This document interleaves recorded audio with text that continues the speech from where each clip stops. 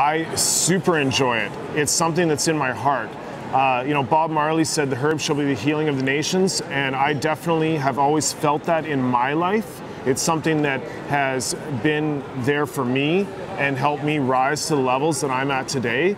And by teaching people to grow, which I believe is a very wholesome human activity that is good for the human heart, the human soul. Sometimes I say that cannabis is a gateway gardening plant. There's many people out there that have no interest in gardening at all, myself included. And then they start getting into cannabis, and before you know it, they want to grow their own food. They want to live a healthier lifestyle. They're more interested in exercising. All these good things happen, right? These are the changes that I see.